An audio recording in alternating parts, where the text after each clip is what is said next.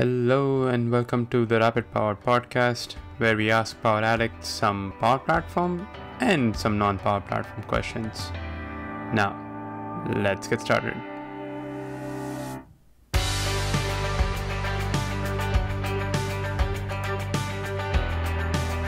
Welcome to the episode number 2 of Rapid Power Podcast. We have Lisa and Megan joining us today. Thank you so much for joining. Both from different parts of the world. It was hard to get this time slot. It's most comfortable for me and a bit odd for both of them, but I appreciate both of you joining. Thanks, Megan. Thanks, Lisa. You're welcome. Thanks for having us. Yeah. After our first episode, which was with John Vivek and Geeta, I'm excited to have this one with the rising stars, I would say, of the Up podcast. I have followed that podcast since it started, and I'm excited to have you on this podcast and kind of have this discussion around Power Platform and not some Power Platform stuff. Awesome. It's a nice crossover, isn't it? Podcast people with podcast person. And thank you for following us. Yeah. I always wondered one thing though, that do people, like, when they come on other podcasts, do they, like, is there like a payment that people, like, who are doing it for like their main job, do they pay people to come on each other's podcast, or? Well, I'm expecting a check from you, so let's sort that out. That's awkward. We should have discussed that before, but 50,000 is fine.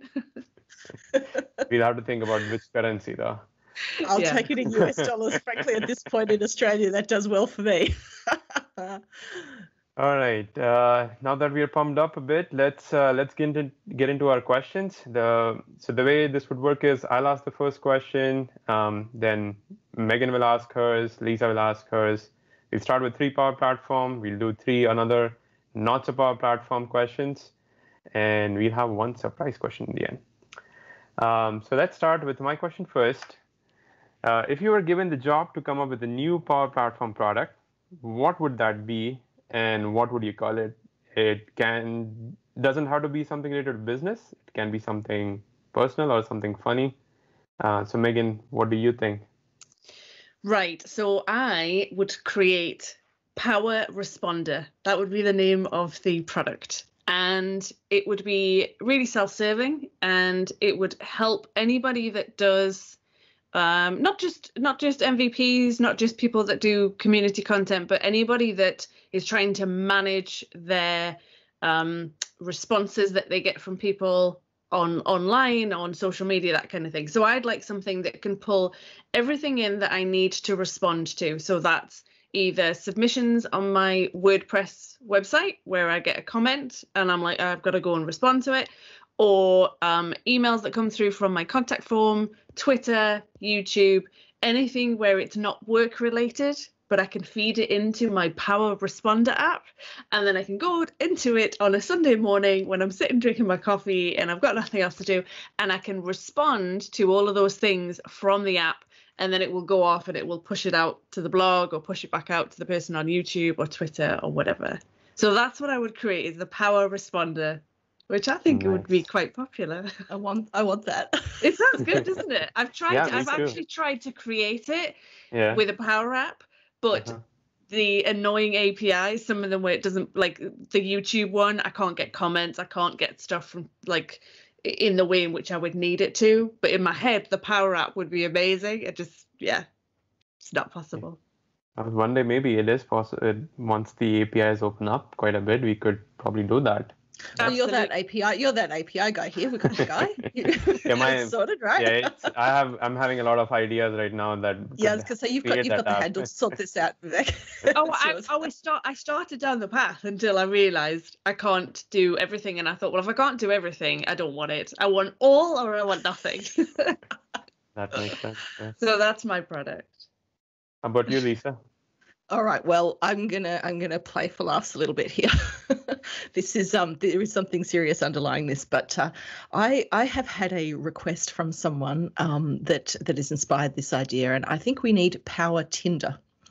So this came on the expressions on people's faces. I said I'm playing this for a laugh. So the story behind this is that I did actually seriously have someone who had been to App in a Day training and messaged me afterwards telling me all the problems of why he couldn't create Tinder with the Power Apps because people would have to download the Power Apps app and whatever. So my joke here is Power Tinder. What I'm really after is something we could give to consumers, like a consumer kind of app thing. So this to me is, and I kind of get why it doesn't exist because it's a business applications platform and I spend my life explaining that. But the desire for people to use this technology to create consumer apps is there. And so I'm sure there would be a better name for it, but as a way of grabbing attention, that's where I'm going. Our Tinder. All right. Is it going to match only people who love Power Addicts? I don't know, might stop some of the LinkedIn messaging there. Nice. What's yours, Vivek? So I'm going a bit outside the software platform. I want to have a hardware device, so I'm calling it the Power Keyboard, which will have all the different things that we need to do quickly on either Power Automate or Power Apps. It could be a button press to add actions. It could be to add controls in Power Apps, and there'll be like icons for everything. So I don't know how much of versioning up or how many updates it will require because we have updates from Power Platform every day, but at least it will cover most of the stuff which I can do quickly rather than trying to move my mouse over all the time. So it could be a Power Keyboard or it could be probably a Power Deck like we have Elgato decks or like. I was going to say, it sounds thing. like a stream deck. Yeah, something like that. A button box. Please tell me it's got like some kind of beautiful rainbow lighting underneath on the keyboard as well. Is this some kind of beautiful design element? Lighting. Oh, of course. Yes, the background here. Yeah, it has to be Power Apps purple. Absolutely. Nice. I would use both of those. I like it.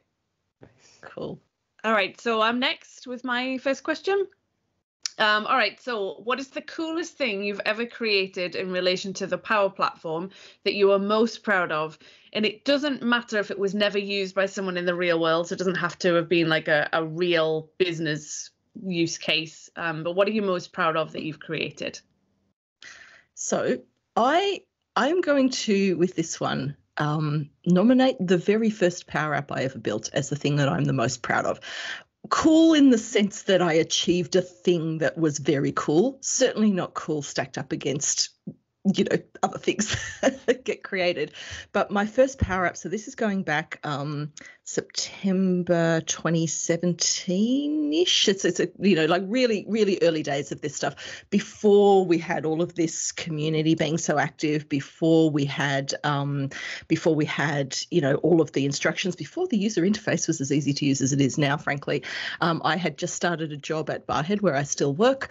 My boss, Ken Struthers, said, we've got a customer here who needs this thing done. It was basically like a lead capture app.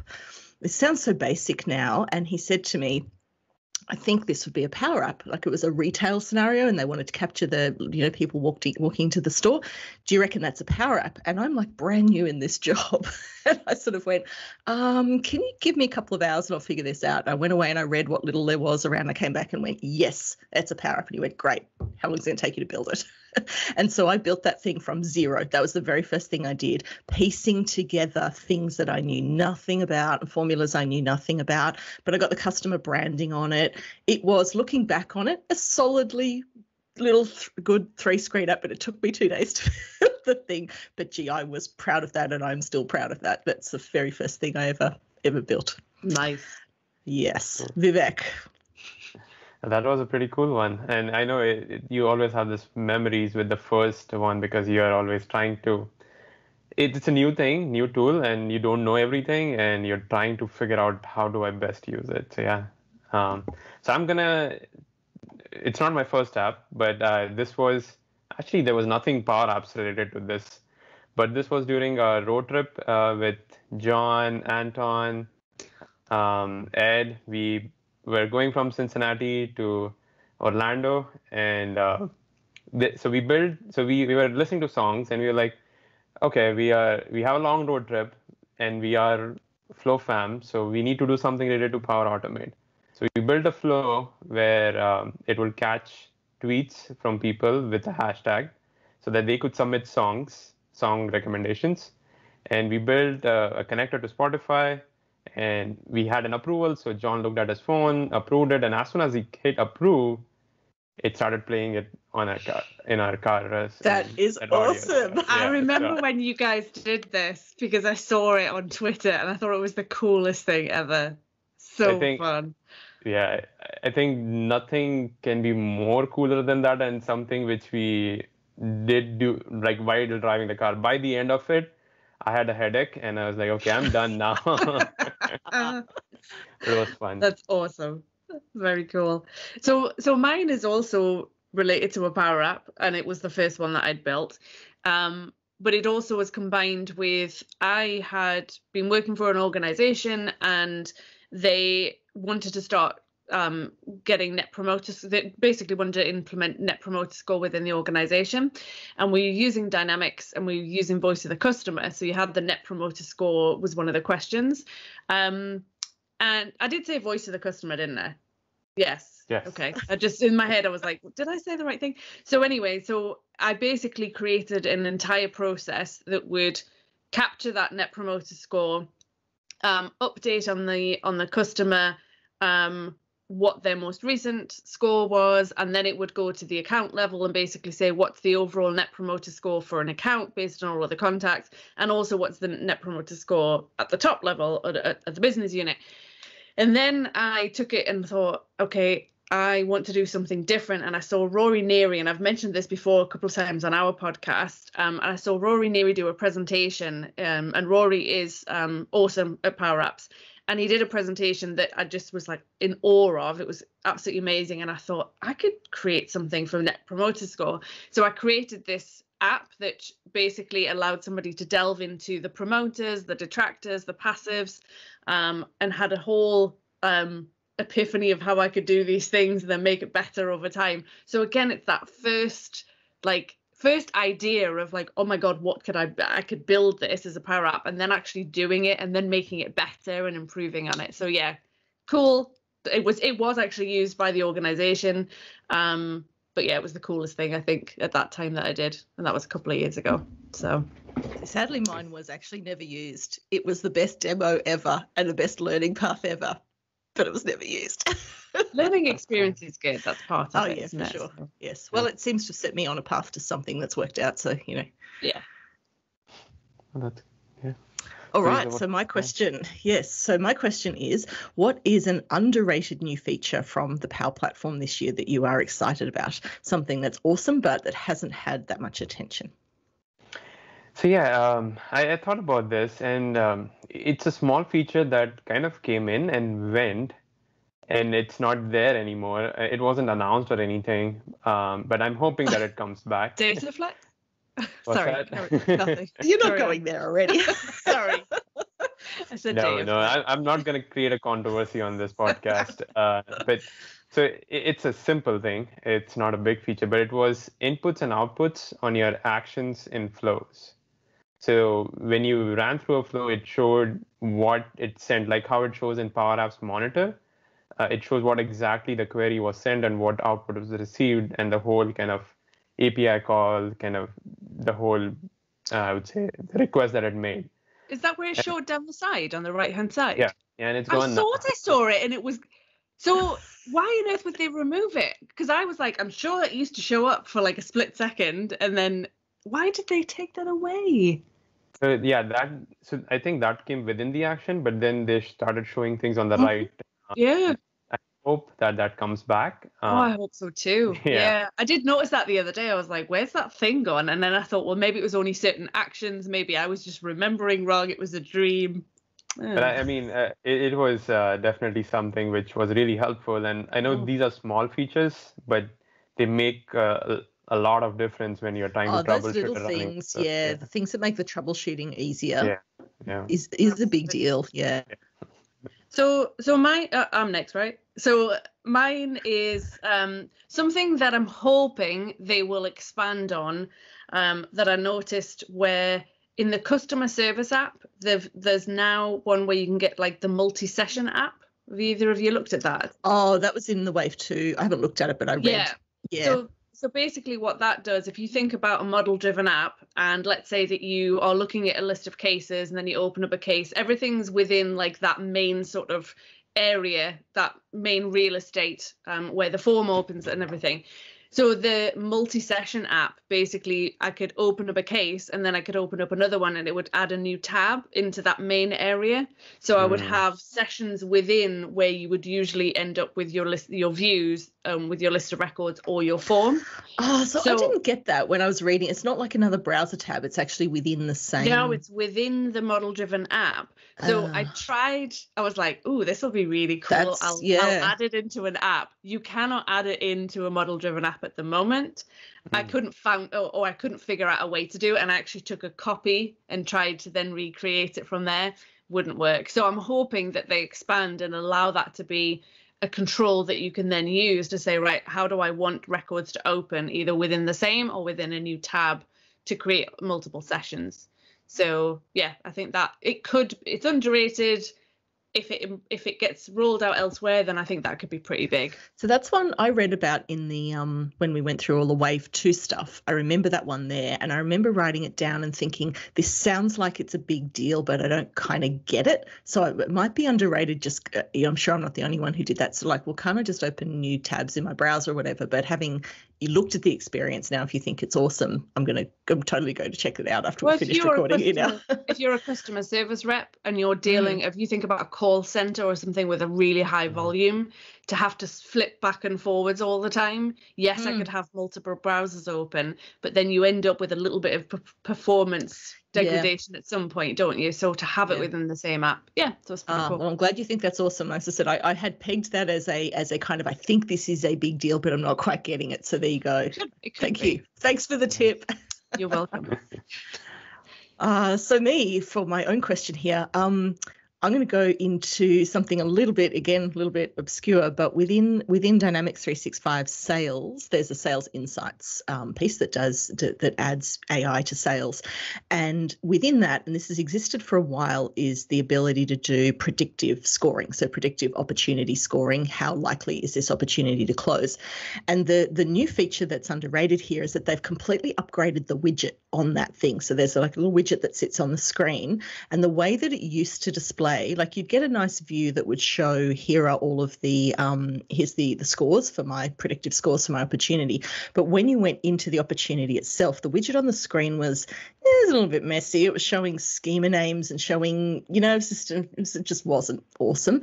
They've really upgraded that so that it's a beautiful looking little widget now that makes it really clear what the up and downgrade rankings are. You can open it and get like a history of the score in a pane down the side, and you can actually grab that widget now. It's got form designer support, so I could create my own form and grab that widget and put it on there. So yeah, little thing, but really makes that feature sing and makes a huge difference. And every time I look at it, I'm thinking, oh, that's so much an improvement on a functionality that existed but wasn't showing itself as lovely as it is now. So yeah, do a blog about it so we can see. In my spare time. All right. So that was some good discussion around Power Platform. Let's forget about Power Platform for a few minutes now, and let's jump on to some general questions. So the first one from me would be, so the last episode we talked about after the pandemic ends, when we don't know, but whenever it does, I asked, where would you travel to? And this time I want to ask, what would be the first thing that you do which doesn't involve travel? So Megan, what are you going to do? So there would be a little bit of travel, but in a car, like within the same country. So I'm hoping that's allowed. So one thing that I absolutely love to do is go for afternoon tea. So anyone that's maybe American or Australian, I don't know if you have the concept of afternoon tea, but it's a very quintessential British thing to do. And afternoon tea it's not like just tea and scones, but it's like little sandwiches that are cut into like fingers or triangles, and then you've got the little tiny cakes, and then you have scones as well, but to me they're just like a bit pointless when you've got cake. Like I'd rather have cake than scones. Anyway, one of the things that I love to do is go for afternoon tea with my dad and my stepmom. And we actually had a festive afternoon tea booked to where there was a window between lockdown that was like a national lockdown and then it being allowed to be in different tiers, and unfortunately where we were going to go was put into the highest tier, so it was cancelled. So that is what I would do. I can't wait to go and spend time with them and have afternoon tea. So that's what I'll do. That's cool. Yeah. That sounds awesome. Yeah. We do have the concept here as well. I'm with you on love that. It. Oh my god. It gets called high tea here, which is probably high tea is not the full gamut of savoury and sweet. High tea is, I think, just the tea and coffee and so we may be using the word incorrectly, but if I was saying that, we'd say we'd go for high tea somewhere is how we commonly call it. But the concept of what you've described that's what I would call that. Afternoon tea is what my kids ask for when they get home from school. Yeah. So, which does not generally involve cucumber sandwiches and a tiered tray. I'm a terrible mother. Yeah. So just one clarification. What time is this afternoon tea? It could be whatever time. Like I might have it at like 1 o'clock, because to me it's like a lunch meal. But I always try and find fancy ones. Like I went to one that was Alice in Wonderland themed, and one that was Charlie and the Chocolate Factory, one that was chocolate themed. So I try and find a themed afternoon tea. It's even better. Nice. Anyway, sorry. Carry on, Lisa. What about you? I feel like I need to go and eat chocolate now. So for me, the first thing I want to do, and I've realised one of the things I'm missing the most is being around noise. I'm an extrovert. I love being around noise and people, and live theatre, and in particular musicals. So Megan and I have talked a lot about Hamilton the musical on the podcast. I would love to go see a live musical, and I'd pick Hamilton if it was on, but frankly anything, because for me that thing of getting seats right down near the front and the experience of seeing a musical on stage, and just the way that the rhythm of the music just kind of goes bang right into your chest, like you feel it physically when you're in that room with all of those people and with the crowd. I saw not even necessarily musical, I saw the Harry Potter stage show. I saw one called Come From Away was the last one I saw before everything shut down, and there's just a really uplifting feeling I get from that's just like swells inside my rib cage from seeing something like that. So that would be the first thing I would do. Big crowded room and allow something with a musical where the music just goes boom and you come away going yeah.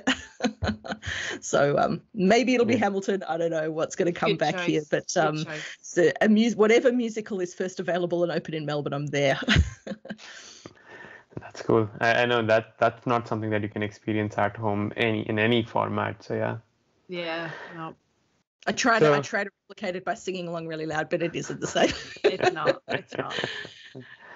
So for me, it's going to be one thing which I know a lot of people are going to do, but it's going to be restaurants. Just going to restaurants, because that experience of takeouts is not that fun. Just going to the restaurant, not worrying about kind of opening it up in your home and eating and doing the vessels or something after that. Just going to the restaurant, having that experience. Noise is another part of it, having that commotion around you. And I would say, if I know that this is the day after which I can kind of go out, I'll basically book appointments for the next week or something at least every day, just to go somewhere and try something. So yeah. That would be the first thing that I would do. Yeah. I think just experiences in general is just the thing that you miss, isn't it? Is just kind of outside your own home. So yeah. So my question, if money wasn't an object, meaning it doesn't matter how much you have to make, in other words, you don't have to worry about paying your rent or like cost of education or anything, what job would you love to do, assuming the Power Platform didn't exist? So mine is something that could happen with the Power Platform, but isn't even specific to that. My dream job would be to be the keynote speaker on demand, basically. I love more than anything public speaking, a crowd. There's a bit of a theme emerging here in my things, isn't there? But that idea of being, I don't know, like the invited keynote speaker to big conferences and things, and to talk on something with some degree of wisdom and helpfulness and and have a, that would be my dream job. I mean, the ultimate dream there is like your TED Talk kind of scenario. So, if I didn't have to worry about paying the rent, and I could just develop whatever content that is and figure out how to do that. But that would be my absolute dream job. So in the meantime, I replicate that in small ways to nice. to do something similar that actually pays the bills. Nice. So for me, it's gonna be, so I love kind of geeking out over like tech products, and it could be anything. It could be, any tech product could be like a new device that has come up, smart home device, or it could be a laptop or anything. So my dream job would be to make tech reviews, and just do that, and not worry about even like creating videos and stuff out of it. I just want to do the tech review. I want to see how the gadget works and everything. I don't want to care about putting it on YouTube or anything. If money wasn't the thing, right? I just want to do just review it for yourself. Yeah, just for the fun of it. Just understand it for yourself. Have fun out of it, right? Personal reviews. I don't want to care about having views and stuff on my channel. Just review, and I can maybe give a review back to the company, but that's it. See, I love this. I want to be famous, and you just want to do something for yourself. No, but you're right. That's why I asked if money wasn't an object and you don't have to worry about paying bills. So for me, have either of you seen a program? It's on Netflix. It's called Somebody Feed Phil. No. Okay, so there's this program that I watched not that long ago, and it's a guy. I think he wrote a program called Everybody Loves Raymond, which is a US thing. I know that one. Yeah.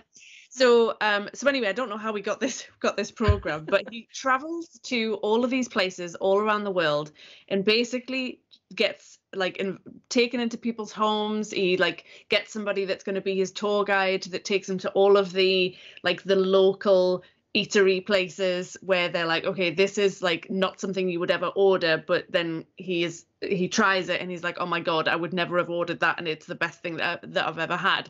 So he basically gets to go around and eat food and be taken around by locals and experience the country in a way that you never would.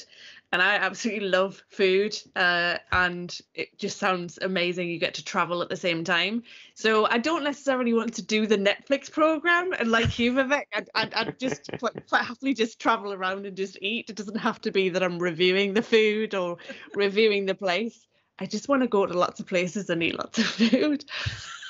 Is that wrong? No. No. Yeah.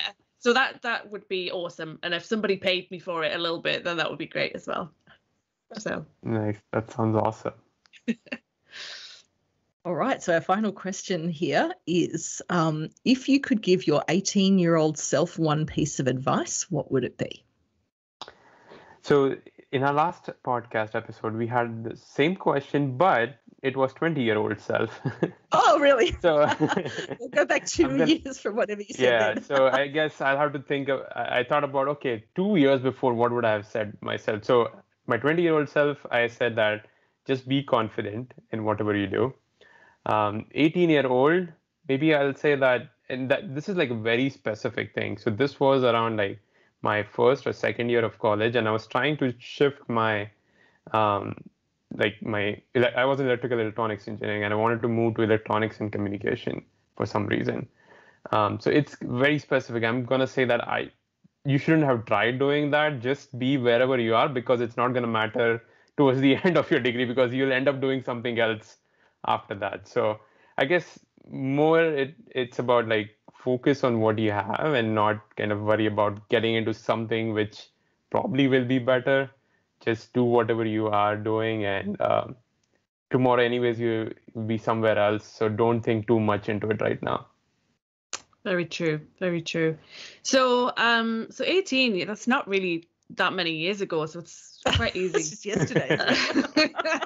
So, God, no, it is quite a while. So for me, I think I would tell myself not to worry about friendships. And by that, I mean, I think as you get older, you realize that there are people that can be in your life for, let's call it a season. They can be in your life for a season, however long that is. And it can be amazing, and you can think that that's going to be the person that you will be friends with for the rest of your life, and you're inseparable, and whether you work with them, whether you're at school with them, university, whatever. And then it changes, and then you sometimes feel the sadness, and you'd be like, oh my God, but why is that friendship ended? So I think knowing that you can have friendships, amazing friendships that are there, and they're there whether you believe in things happen for a reason or, you know, whatever. They can be there for a purpose, and you can have an amazing friendship, and it's okay for that friendship to move on. It's not a disaster. It's not that you've done anything wrong. It's just that they're not going to be in your life forever, and it's not necessarily a bad thing. So I think that's what I would tell my 18-year-old self. Don't get hung up on thinking you have to keep friendships going, when sometimes just let it fade away and keep the fond memories of that person that you have. I love that idea of seasons. Yeah, that's a really nice way of putting it, because that's a concept I've experienced too. We all have, but that idea of thinking about it as that some friendships last a season, whatever that is. Yeah, absolutely. And just don't get hung up on it. Yeah. So. You don't wait for season 2 of it, right? Exactly. One season only. So mine's in a similar vein to Vivek, which is, but not so much on what type of engineering, but I sweated so much at that age on career choice, and I had, I think when you're that age, and I'm surprised even seeing my kids now and my nieces and nephews and so on, people still ask young people at that age, what are you going to do? What do you want to be when you grow up? And I just think it's such an invalid question, having been on a journey of having done 3 completely different things now, and I'm not retired yet, So I was someone who was equally good at and equally interested in languages and books and maths and computing. And what do you do with that? Because those 2 things don't go together, except that what do I do with that? Well, the thing I'm doing now is something that certainly combines those things, but it didn't exist when I was 18. And so I always felt like I had to make a choice between these things. And, everyone, I ended up sort of, doing a degree, and I was all over the place for a long time about making this choice of what do I want to be when I grow up, when in fact I've done 3 completely different careers, and I actually feel very privileged for having been able to make changes, and that being good at different things has allowed me to do different things, and that's an option I hadn't actually really thought was an option, that I could get to mid-career and do something completely different. So I really try to de-emphasize the what do you want to be when you grow up conversation, because it'll change. And I would tell my 18-year-old self, just don't worry about it. Very similar to what you said, Vivek. Go with what you're doing now, because it'll change anyway. Yep.